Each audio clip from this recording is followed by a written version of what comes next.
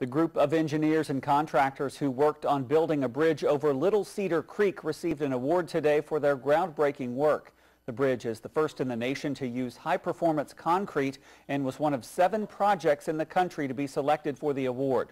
The bridge is hyper-durable and does not allow water or salt to penetrate its surface, keeping it from being weakened over time. That means it saves the county a lot of money on bridge maintenance and repair. For the groups who worked on this project, today was about celebrating success. This is our second project, first of its kind in the nation, and in some cases North America. So it's been a real wonderful experience, and it's nice to see it come together in such a successful way.